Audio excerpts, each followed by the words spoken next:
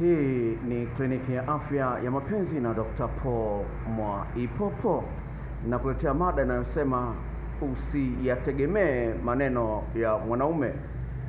Usiyategemee maneno ya mwanaume. Msikilizaji, nimeletea mada hii baada ya kukutana na kesi moja kutoka kipindi changu cha Radio Free Africa kila siku ya Jumatatu saa 5 usiku, na ni kesi ambayo inasikitisha kidogo. Nitaisoma hapa, ni ndefu lakini inasikitisha sana sana sana. Na nikipenda nikwambie, mwanaume unanisikiliza, mwanamke unanisikiliza, jifunze jinsi ya kuishi na mwanamke, na sio peke yake kutosheka na mwanamke uliye naye. Kwa sababu gani? Katika ulimwengu huu hakuna kitu kibaya sana kama kukosa amani, kukosa furaha. Unaweza kuwa na pesa, lakini ukiwa huna amani, huna furaha, pesa yote huioni thamani yake, huioni umuhimu wake.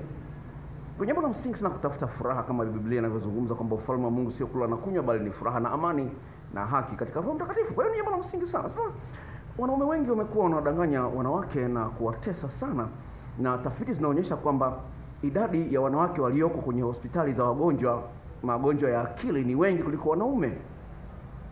Idadi ya wanawake ambao wameathirika kiakili na wamekaa kwenye wodi za wagonjwa wa akili idadi kubwa ni ya wanawake kuliko wanaume. Kwa nini?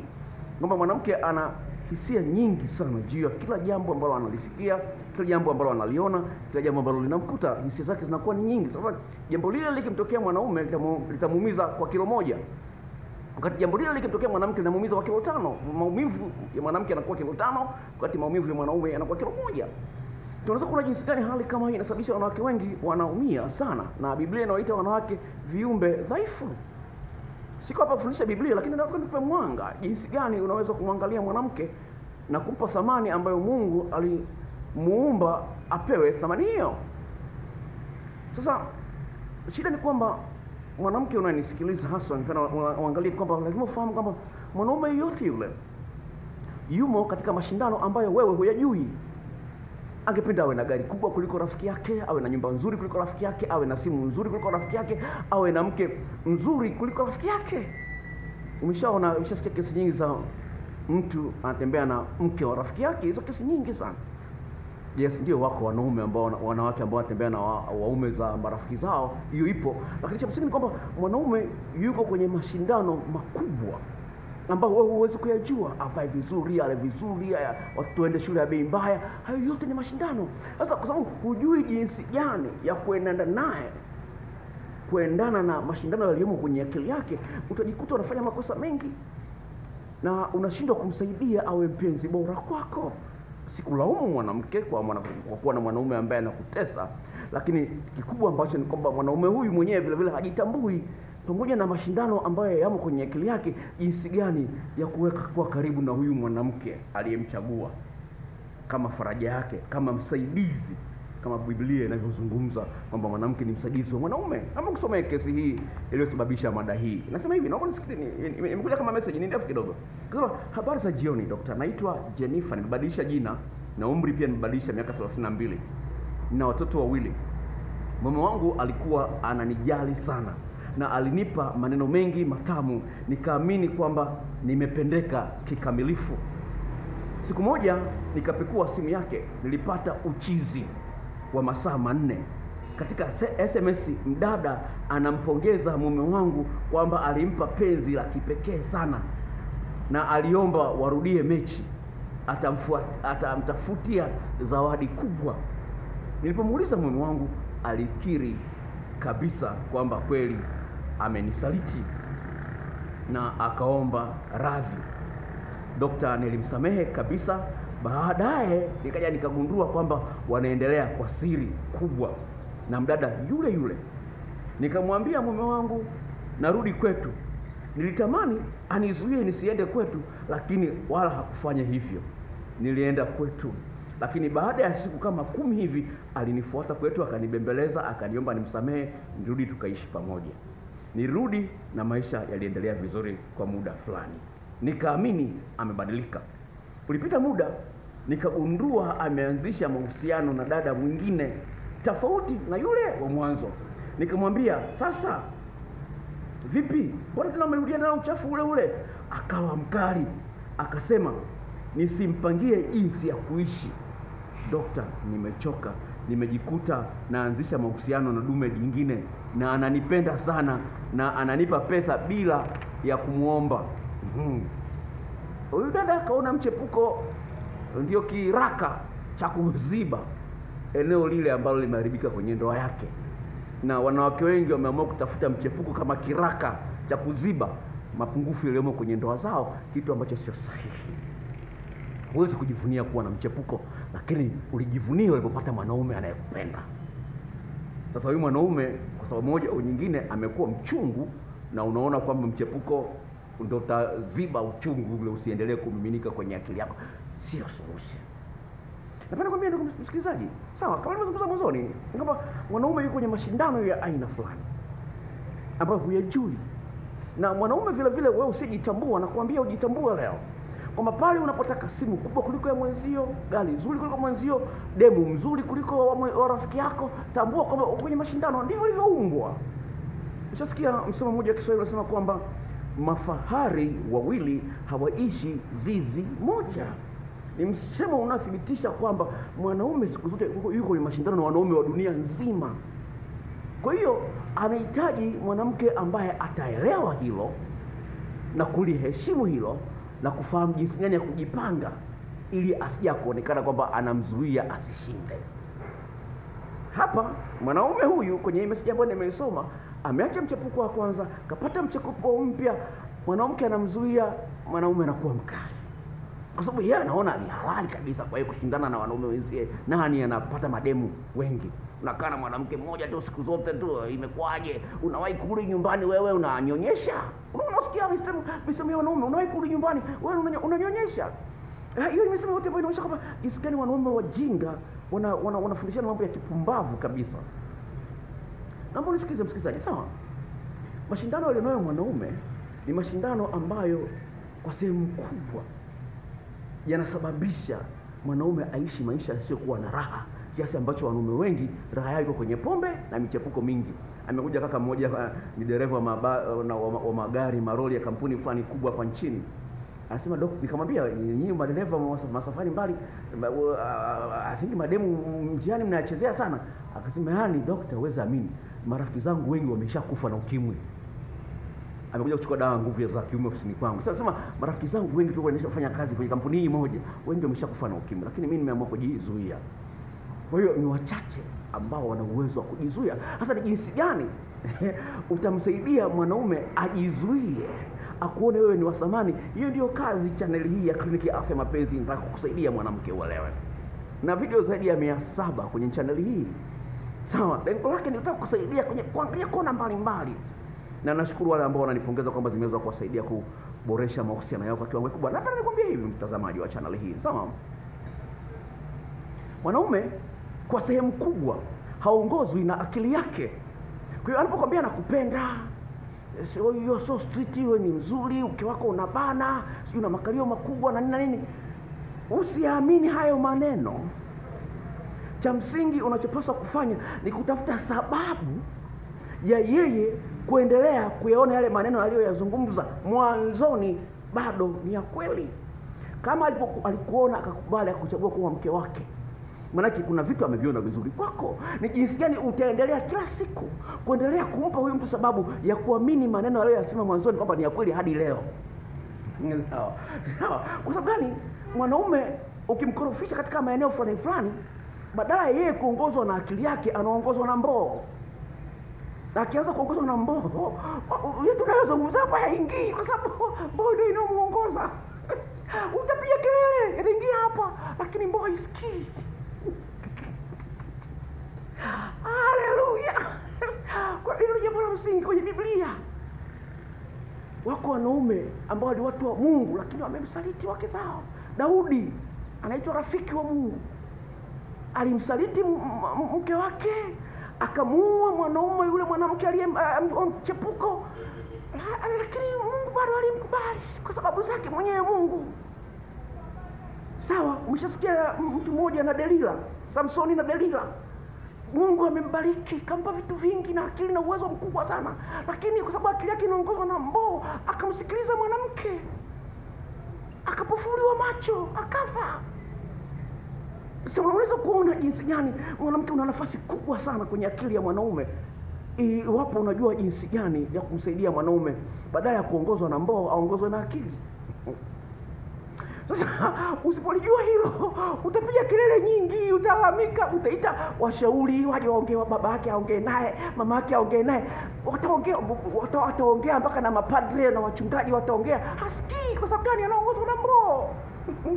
Hebu nikusomee message yule mwanaume anaongozwa na mboo, mambo aliyoyafanya ya ajabu. Nikusomee hii message. Haleluya. Haleluya. Dunia hii bwana ina mambo. Message hiyo jamani, wajani wasomee. Nishaisoma hapa mara kadhaa, lakini ningependa nirudie kwa faida ya wasikilizaji wetu wapya. Sawa, nasema hivi. Habari za leo daktari, naomba ficha namba yangu. Kwanza nikupongeze kwa kazi nzuri ya ushauri unaoifanya hapa kwenye channel hii ya KWA Paul Mwaipopo. Kwa kweli nilifuatilia video clips ulizonitumia na majarida yale ya jinsi ya kumfanya mwanaume awe mpole kama bata. Nimeyafanyia kazi dokta. Yaani ni mambo ya kushangaza jamani. Huyu mwanaume alikuwa hata kunigusa hataki. Tumedumu kwenye ndoa miaka 10 sasa na tuna watoto 2. Nilikuwa najiuliza tatizo ni nini? Kwa kuwa mwanzo tulipendana na alikuwa akifurahia penzi langu, kumbe ni uzembe wangu mwenyewe. Siku hizi nampa yale mambo yaliyo kwenye majarida na zile video clips 6 ulizonitumia. Yaani dokta, mambo yamekuwa fire. Upendo umerudi kama mwanzoni. Tumeanza mapenzi mpya. Dokta, wanaume ni wasiri sana. Ukibadilika na kuwa unafanya mambo yanayomboa hakuambii, lakini ukifanya mabadiliko yanayomletea utamu mkubwa, dokta anakuambia. Kwa mara ya kwanza katika maisha yangu dokta, nimepizi kwa kutoa maji mengi yanayoruka kabisa, na yeye amefurahia hiyo sana nilivyopizi kwa staili hiyo. Dokta, hongera sana. Naomba uwasaidie wanawake wenzangu wajue siri hizo. Huyu mwanamke yuko nchi za nje, ni Mkenya lakini yuko nchi za nje. Sawa, namba yake nimeandika testimony. Kwa hiyo ni jambo la msingi uweze kuona huyu mwanamke amemwoa na mwenye walikuwa wanapendana sana, wanatiana mara kwa mara, lakini imefikia hatua hamu ya tendo la ndoa na mke wake hana. Sasa usipojua na message nyingi natamani ningekuwa nimeziandaa ningekusomea. Kwa mfano, wanawake ambao mko ndani ya ndoa, ukishazaa tambua kwamba kipindi kile cha ujauzito hamfanyi tendo la ndoa kwa wingi katika staili ile ile. Unapokuwa umejifungua unapaswa kupumzika wiki 6 kabla kufanya tendo la ndoa. Haya yote yanaingia kwenye akili ya mwanaume anayeongozwa na mboo, na wewe hujui jinsi gani ya kuziba hilo pengo. Hujui. Ndio, sawa, hujui, sawa. Kwa hiyo unaweza ukaona kwamba mambo yako sawa, kumbe yameshaanza kubadilika zamani. Kwa sababu hujui vitu gani vya kufanya vya kumsaidia mwanaume huyu akili yake iendelee kukutamani wewe. Nisikilize. Kama nilivyotangulia kusema, japokuwa utaona kwamba nimetumia neno gumu, lakini lengo langu nataka iingie kwenye akili yako kwamba mwanaume anaongozwa na mboo. Hivi. Tafiti za kisayansi, kwa wale ambao wanafahamu Kiingereza wanaweza mkalithibitisha hili. Kuna kichocheo katika mwili wa mwanaume na mwanamke pia kinachoitwa oxytocin.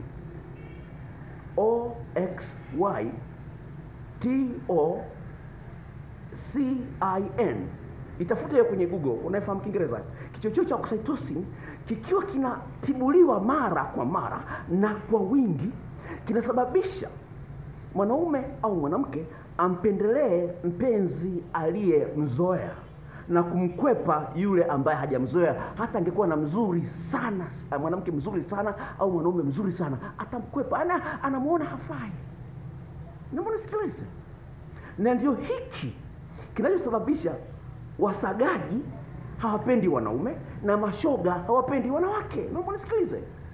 Msagaji yani hana hamu kabisa na mwanaume. Na jana nilikuwa nachata na msagaji mmoja.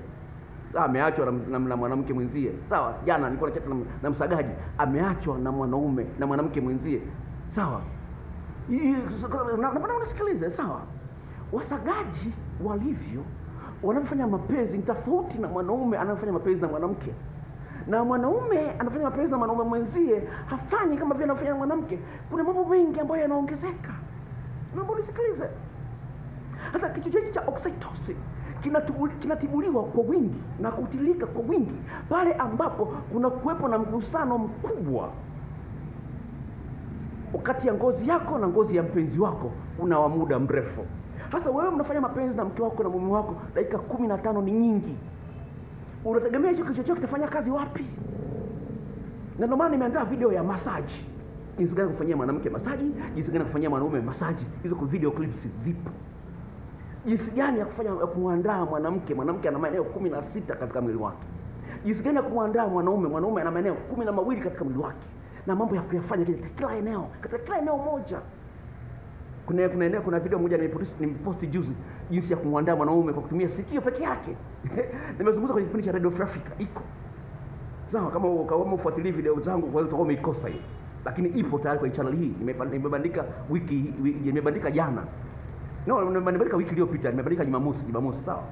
Sasa yani sikio peke yake nikatoa maelekezo jinsi gani ya kuhudumia sikio la mwanaume. Sawa. Sasa hebu fikiria, kuna maeneo 12 katika mwili wa mwanaume, jinsi ya kumhudumia. Kwa hiyo kichocheo hiki tafuta kwenye, unafahamu Kiingereza, tafuta mwenyewe.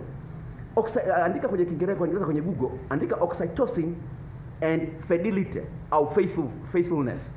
Sawa?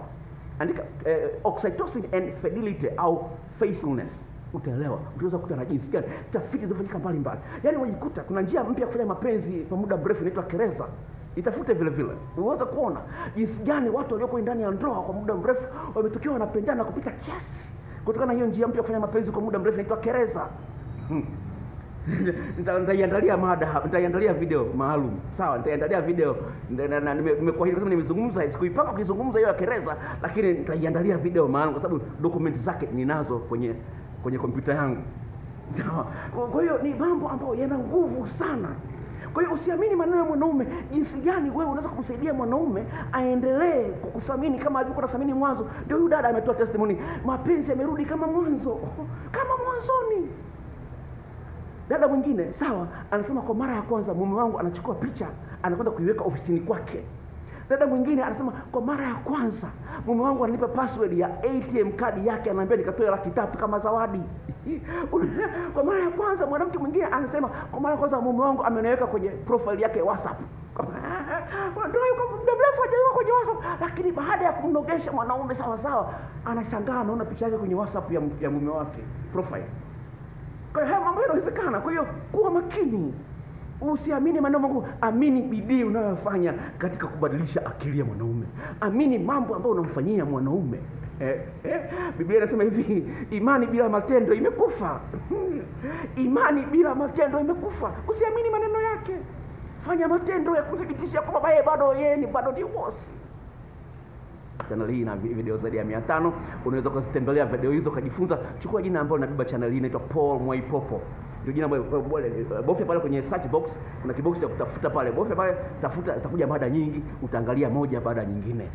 Video clips hizo na kutumia kwa njia ya Gmail na hayo majarida, sio kwa WhatsApp. Ni MB zaidi ya 8,000. Siwezi nikasubiri pandishe upload MB 8,000. Kwa hiyo Gmail ni rahisi sana. Nikiklik tu pia zimeshakufikia. Gharama yake ni shilingi 10,000, sio bure. Shule inauzwa. Namba zangu za simu ni hizi hapa. Tuwasiliane, utanitumia message ya Gmail address yako kwenye message ya kawaida tu.